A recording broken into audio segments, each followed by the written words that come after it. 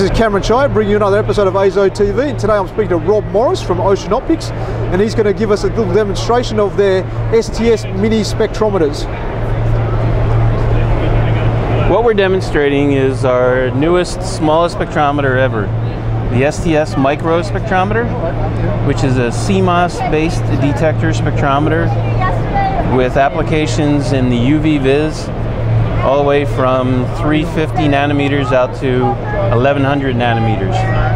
This is conceived as a high volume OEM type product because the size of it, the small footprint, lends itself very well to embedding into other analytical devices. The other thing about it is it has a fixed fiber design, which helps to ensure reproducibility from unit to unit and lot to lot. That's something that's very important for high volume manufacturers. Our demonstration today, we're showing the STS spectrometer, 6 of them actually, all hooked up to fiber optics that are looking at this light source here. So as the light changes color, we look on the screen, you can see each of the channels is represented here, showing the absorbance, the color essentially, in real time as the light changes.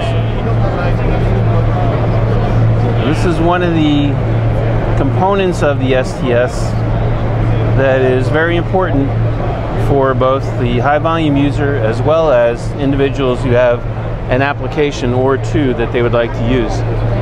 An interesting thing about the STS is that it's based on this CMOS detector technology, which has actually been around for quite a while. The technology is advanced to the point where we can actually, with the technology of the detector as well as some changes to the optical bench we've made, have performance spectroscopically comparable to larger systems. That's a very important breakthrough from previous efforts to do the same sort of thing. And so the STS seems to have a very high response rate. It does.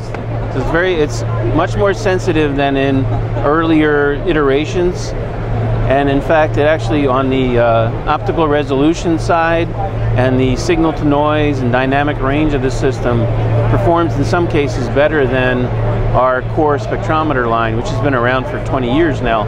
So this is quite an advance. And if there's more information available on the STS on our website at oceanoptics.com.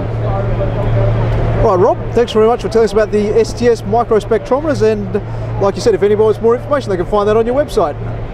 Thank you.